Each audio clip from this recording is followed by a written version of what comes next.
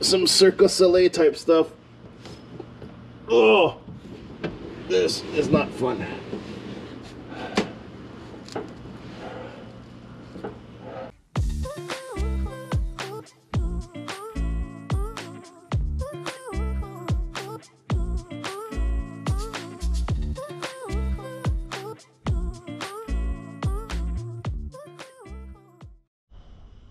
How's it going, everybody? Welcome back to the Empty Motor YouTube channel.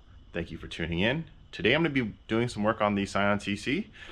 As you can see here, it doesn't quite look right. If you're wondering what's going on, the hood's obviously missing, and temporarily I have a convertible top.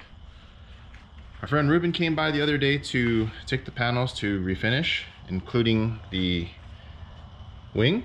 So he's getting it, he's doing the prep work, repairing everything, he's gonna be painting everything. So this is all off. Took a while to get the bolts of the bolts out, and some of it was kind of stripped, so it took Ruben a little while to help get it out. So, but thank you for coming by, Ruben. Definitely do appreciate it. So when we took this off, as you can see, it's pretty dirty, so I'm gonna go ahead and vacuum and clean all this up. It's pretty gross. And when I used to wash the car, the water would leak a little bit, and when we took out the roof panel, we kind of figured out why, because I couldn't see back here. It's missing this piece of insulation, I guess. So I kind of have to figure out where to get some of this stuff and fix that. The hood itself is off. As I think you remember in earlier videos, I showed you how bad everything was cracked and you know, damaged. So he's gonna go ahead and repair all that. I decided to use the same hood. And he says he's able to repair everything no problem without it, you know, re-cracking or anything. He's going to reinforce everything, so I'm really happy about that. The hood actually works really well with, you know, the style of the car. The rear wing, he's stripping all the rest of the gel coat off, so it's bare carbon, and he's going to build, you know, re-prep and re-paint it. In terms of leaving it carbon, it'll be a gloss black instead, because the carbon is a little bit beyond help. And to get it, it's cheaper to just buy another carbon wing, but I just wanted to paint it so it looks nice and clean with everything, since there's no real exposed carbon on this car. So yeah, it's good there. So I'm gonna go ahead and get started on cleaning this area up, and, you know, doing a little work around the car and doing all that. If you haven't already, please go ahead and hit that like button, and leave some comments down below if you like, you know, what you've been seeing on the work being done on the car. Definitely do appreciate everybody, you know, tuning in, watching the videos, and, you know, dropping the likes and subscribe, and the new, you know, subscribers. Thanks for, you know, subscribing and watching the content. I have a lot of stuff that's coming up in the near future with this car and other projects that are coming up. As you know, this year it's been a little bit of an interesting year. We're slowly getting back to what we call our new normal, and as of right now, the SEMA show is going to happen later this year. So I do have a lot of cool projects that I'll be working on real soon that I'll share with all of you. But in the meantime, I want to get this car done and, you know, get it to where I'm happy with it, you know, kind of go from there. So go ahead and enjoy the video. I'll get started.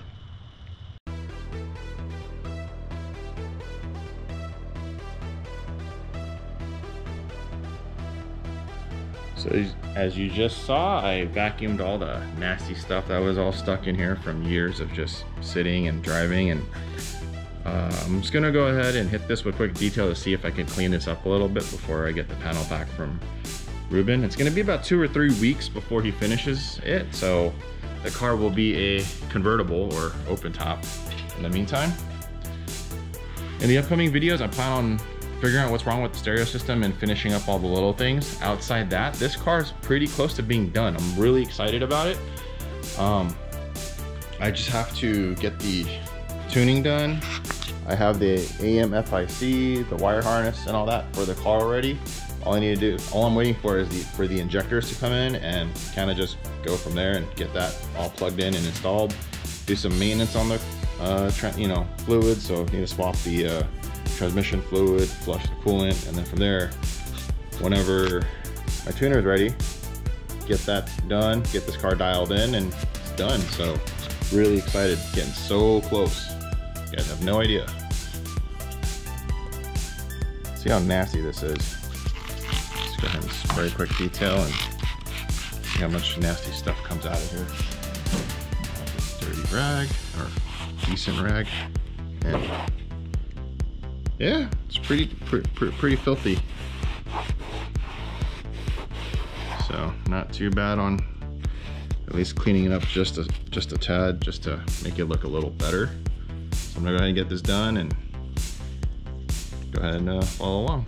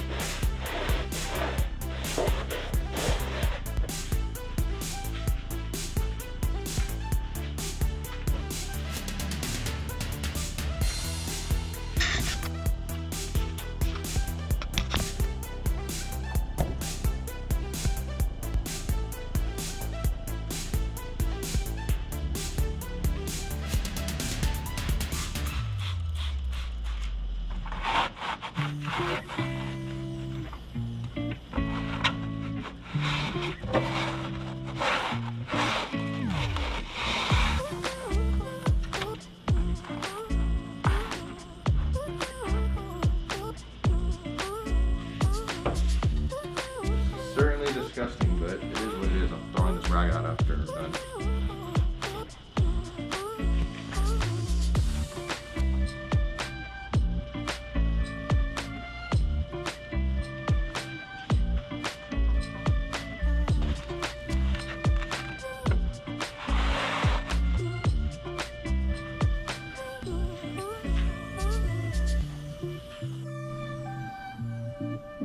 Now that I finished the roof area on the TC, it's all cleaned up as good as it can be. I'm not trying to do, like, you know, the most detailed job. There's overspraying stuff in those areas from, you know, how the body shop painted this, but that's fine, not a big deal. It's all covered anyways.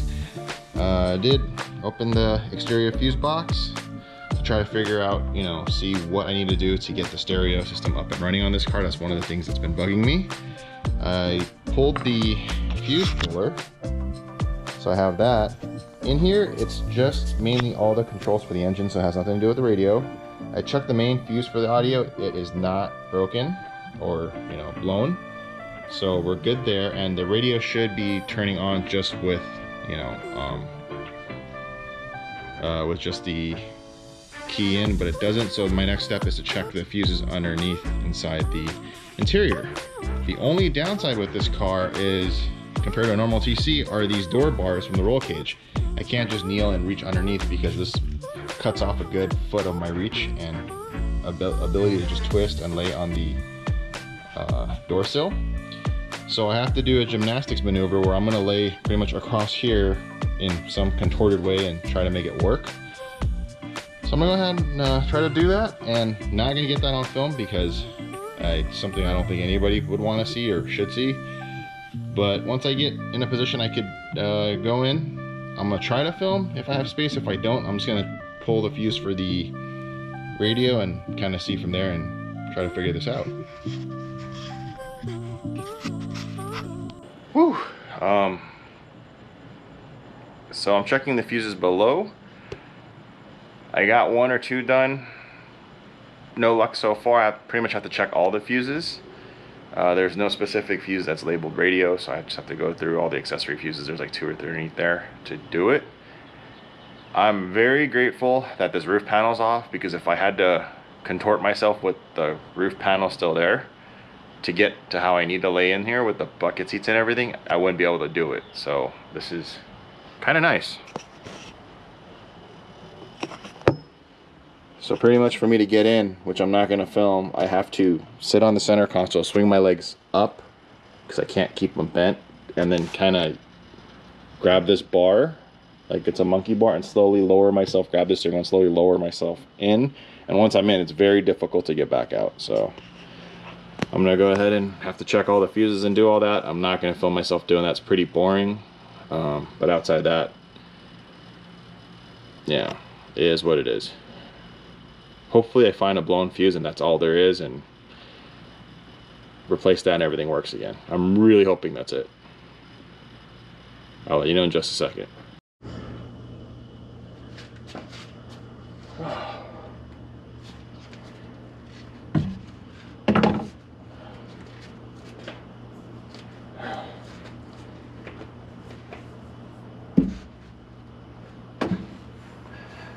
See, if I didn't have the roof out, this would be very difficult. I'm 6 feet tall and about 220 pounds. If these were regular reclinables, no problem. But obviously there's a cage and bucket seats. So with the roof panel out, I can kind of set myself up a lot easier than without or with the roof panel. So the way I got myself in the first time was like this.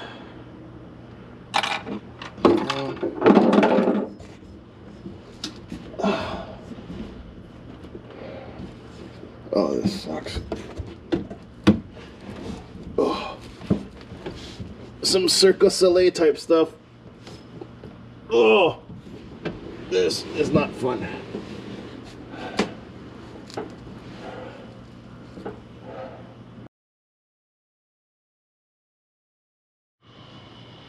Check various fuses, nothing's blown.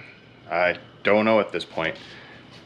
Checked all the fuses that would have to do anything with the radio. They're all perfectly fine. Double checked, triple checked, everything's fine. Not exactly sure. I probably have to start tracing wires back, something I'm not gonna do in this with little to no light. But I haven't fired the TC up in a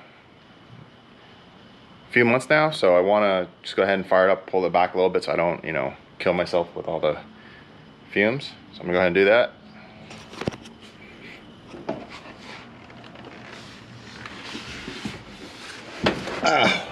Ow.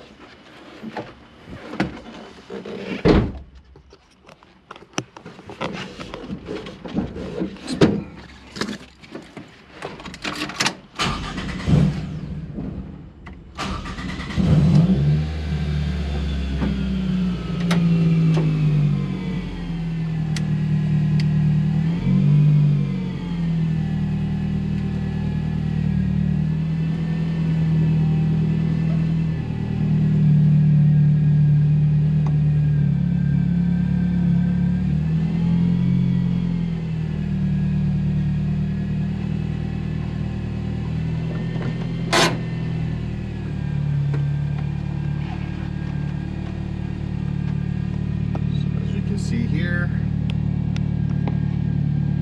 that's the actual mileage on the car.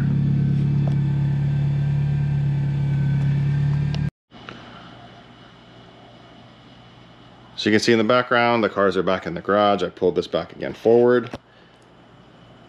I let the TC warm up and let the fluid cycle for a few minutes. The garage really smells right now, so I'm gonna just hang outside and let everything air out for a little bit.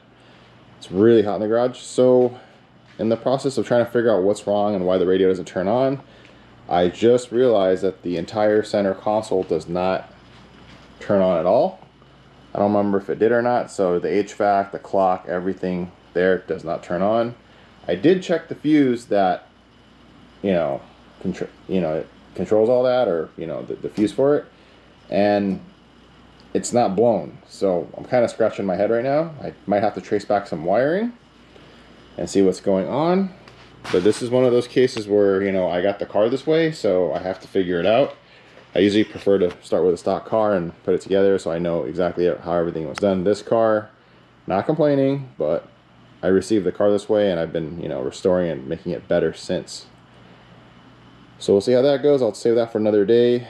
It's getting pretty dark in here and the garage really smells from, the exhaust of this car. I'm really excited to finish the car in general, do the tune-up for it, change the fluids, the oil, coolant, and transmission fluid, put the new injectors in, do the tune, and when Ruben gets back, put the hood, roof, and trunk back. The wing. and, you know, pretty much have this car wrapped up and done, and try to figure out this stereo situation. Kind of scratching my head, but I'll do a little bit more research and see if there's anything else that I might have missed. Can't think of anything at the moment, so, you know, gotta sit there and ponder on it for a little bit. I kind of like this look. No roof, no hood. Kind of neat. Well, anyways, thanks again for tuning in. Definitely do appreciate everybody for their, you know, comments on all the videos and everything going on. And see what they like, what they don't like, and what they want to see. And yeah, thanks for tuning in. Appreciate it. Till then, you guys take care.